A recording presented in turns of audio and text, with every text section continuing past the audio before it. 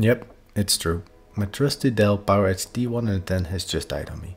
This is the NAS build I did a while back for only $70, but now it has finally given its last breath. It might be a bit dusty, but by far not as bad as I had expected.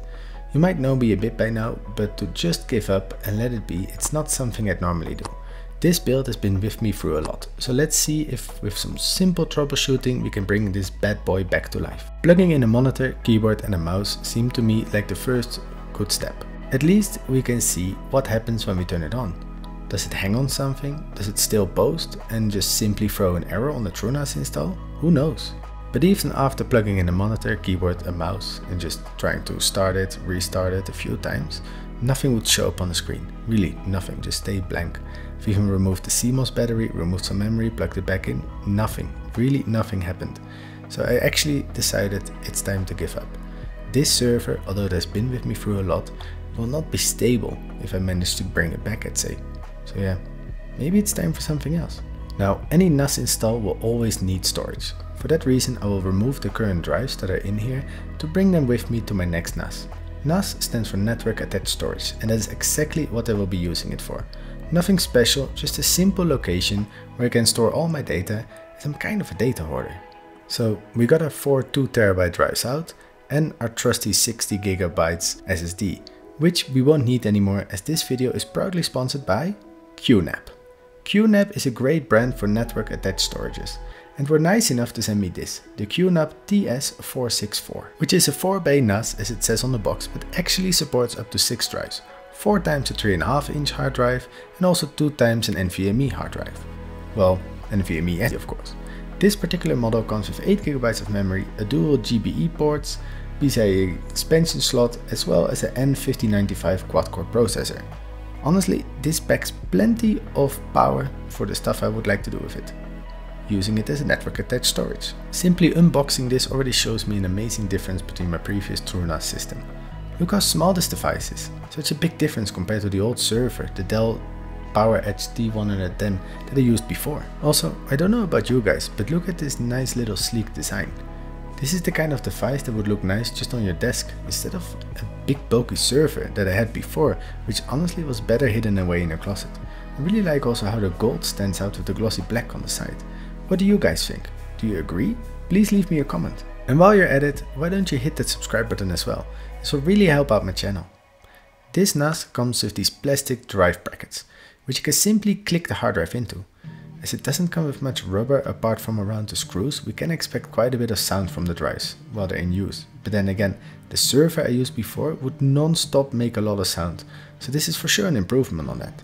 If you don't like the noisy drives, I'd say opt for SSDs instead. They're a bit more expensive than the cheaper HDDs that I will be using, but then again, you will not have any noise and actually use less power as well. Looking at this device, I'm just extremely grateful that QNAP wanted to sponsor me on this video.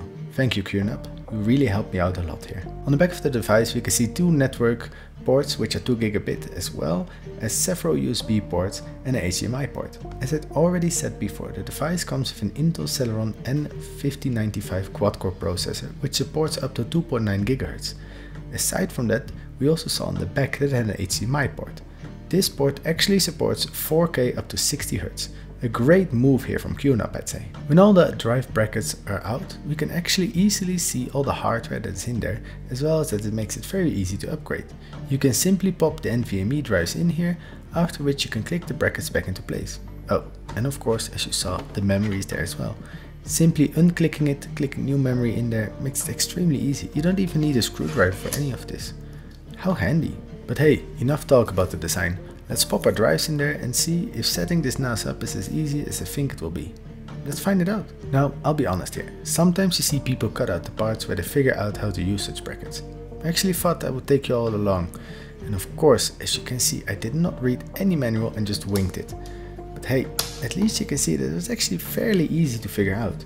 You just bend a little bit, pop a little bit, and hopla, it's in there. Nice. Let's put all the drives in there so we can actually start this thing up.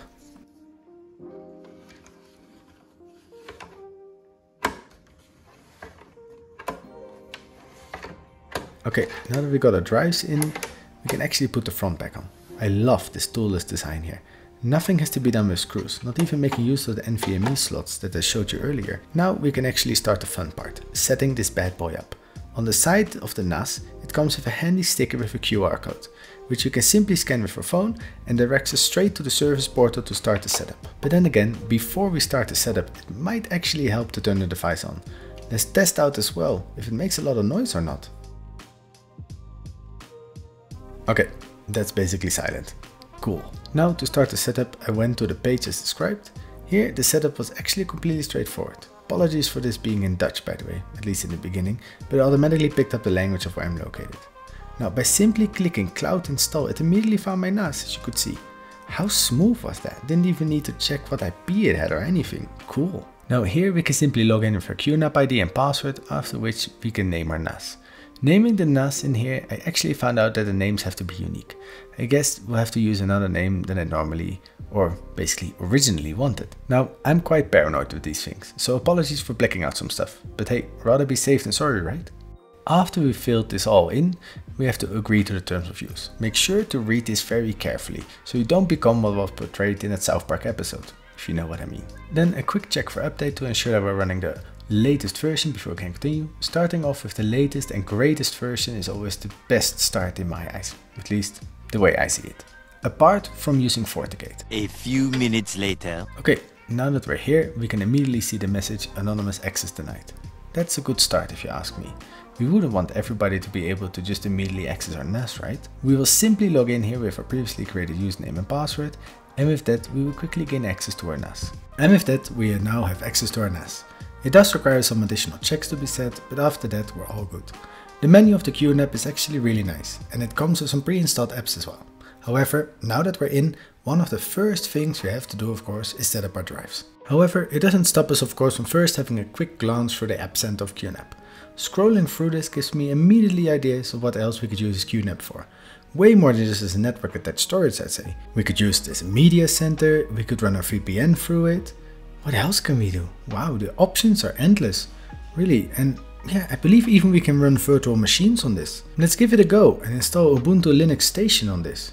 Now that this is installing, we can also open up a little box in the bottom, or expand it, to see that it's actually running the commands like we normally would.